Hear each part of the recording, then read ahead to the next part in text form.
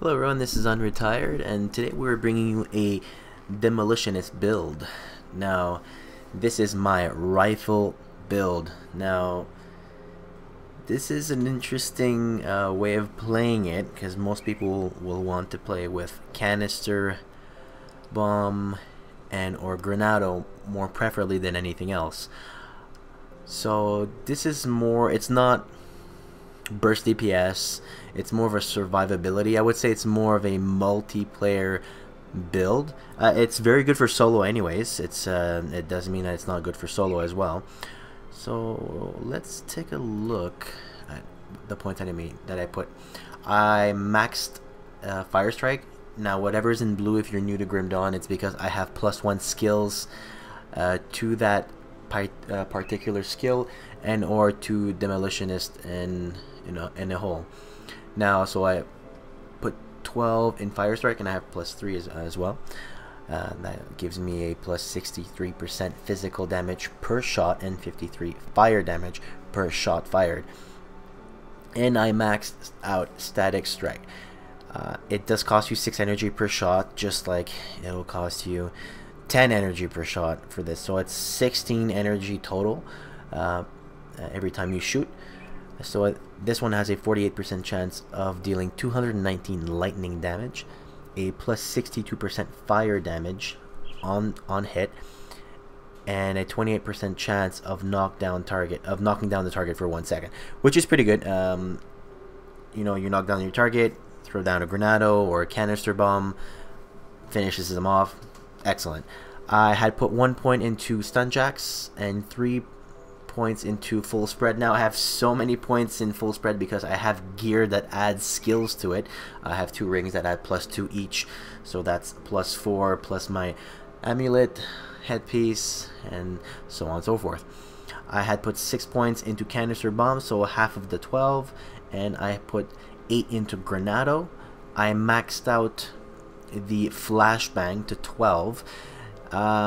Reason being is that I need something to CC characters. I mean, you can't just be running around and just wasting your energy for God for no reason. So that's pretty good. It costs you 27 energy per shot. Cooldown is excessively quick. It's just almost instant. It's only of an 8-meter radius though. It's not very far.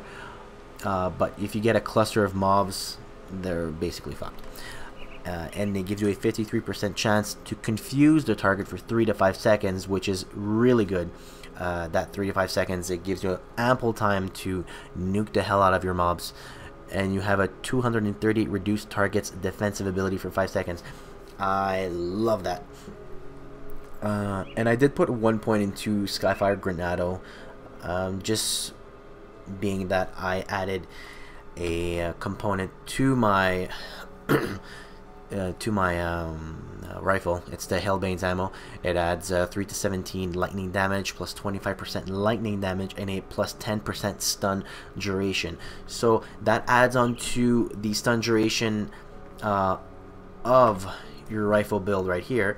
So if I knock back that character for 1 second, well, that knockback from my rifle adds that 10% more. And you might be wondering what this is. So this is from the Arcanist tree. I just only put 1 point in stats so I could get the Iskandra's Elemental Exchange. So it's a 3.6 active energy cost per second. Not per second that it's active, but per second that I'm actually using it. Means every shot fired. 195 energy reserve, not a problem.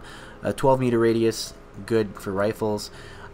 31 elemental damage per hit of what you're hitting, and a 33% chance of 66 energy leech per second. So that's not too bad. You have about a 1.5 chance of getting 66 energy back, so you're pretty much getting back what you put in energy wise.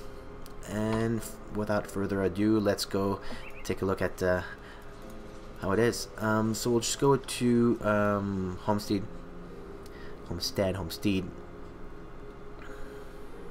Won't be too long here. So what I'll do is I'll try to get a bunch of characters right off the bat. Let's go here. I can just show you how quick it is to kill mob. 1, 2, 3. Oh, there you go. And this is on veteran. I can confuse that mob. Granado here. I can send out another bomb right there. Boom, boom. And you can use your stun jacks. As you can see, the rifle is doing quite a bit of damage. You want to keep a further distance than what I'm doing. I'm so used to playing with my Night Blade that it's not even funny. So yeah, so that's pretty quick in itself. Let's go see if we can get some more mobs. There you go. Come on, let's go. Let's just go around, put some stuns, stun them here, Granado here.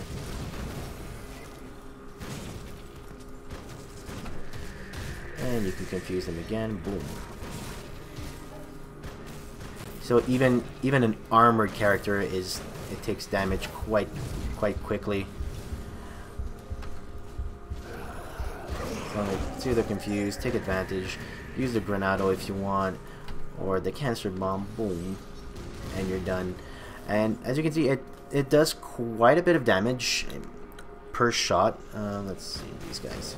So it does energy damage, and it applies the dot as well.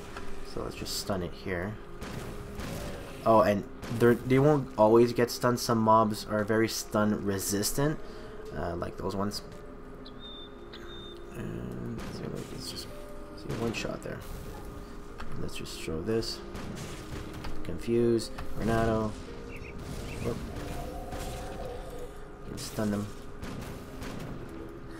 So the lightning damage in itself is very useful.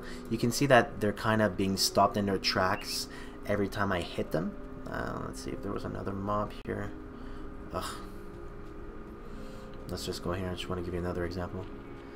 I don't want to die in this crap either. Okay, let's go. Boom, canister.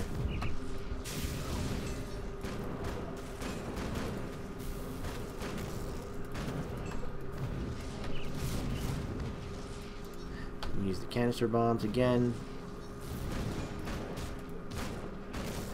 And these birds are so annoying. I think they're the most annoying.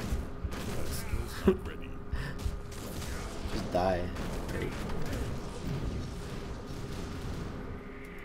And that's pretty much it, guys. This is the build. It's very easy build to get. You just have to put the points that you want. Now, if you're starting off, I would go more for a fire-based rifle build if you want to go rifle. The reason being is there are a lot more items that will give you fire damage compared to lightning damage. You can add components to your gear to add lightning damage, but then again, there's more for fire, so try fire. If you like the fire and you want to try something different from that, try the lightning. Unfortunately, there's no real cold fire build unless you go full cold damage with components, but even then it won't be that impressive. So I hope you liked the build, guys. This was my rifle build. If you liked the video, do press that like button and subscribe if you haven't subscribed. If you haven't seen my other Grim Dawn videos, the link is in the description for the playlist. And again, I'm Unretired, and I'll see you guys in the next video.